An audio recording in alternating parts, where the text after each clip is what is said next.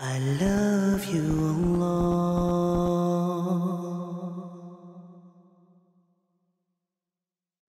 I was asked, what was the decisive moment where you decided to become Muslim? What was the thing that, when did you have the change, that moment, that pivotal moment? And I wrote about this in my book, Journal of a New Muslim.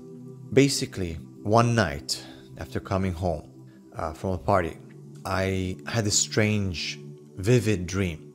And I was at a party in a house, and it was very, very dark. And if you know what a vivid dream is like, you can't really tell the difference between reality and truth, okay? And I think it was not a good day. I remember I wasn't happy. I was not happy at all, and I was just upset. And you have to understand the background of what's been happening for a few years before that event was that I was in depression.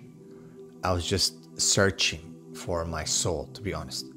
And I remember driving home that day, and I was just thinking so many things. And getting home, I was so tired. I just laid, and I think I passed out right away. And I had this dream, and it was so weird because I went to sleep, and then I woke up in the morning. But anyway, I had this dream, and it was dark. It was very dark, and I was in this house, and everyone was, partying. And I was walking on a hallway. It was like a narrow hallway, and there was this girl. And there was a moment, obviously, between her and I.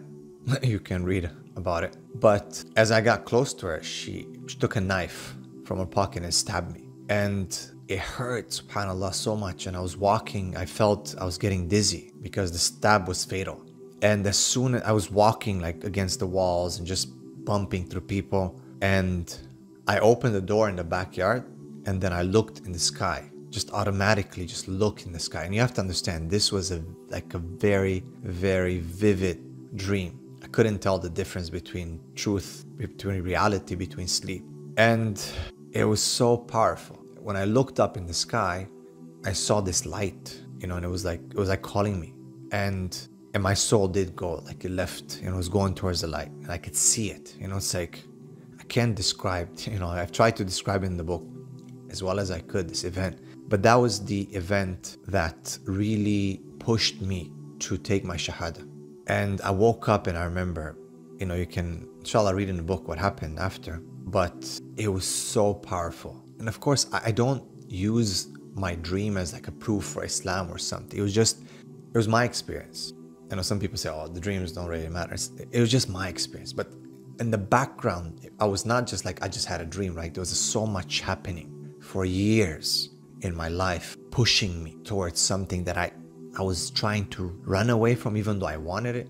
I was looking for it, but I was just not able to commit. Like many people in this world, they want the truth. They're looking, they're hungry to find where their soul belongs, but the dunya is pulling them. The dunya, and that's what I interpreted from the party, and it was the dunya that was pulling me back.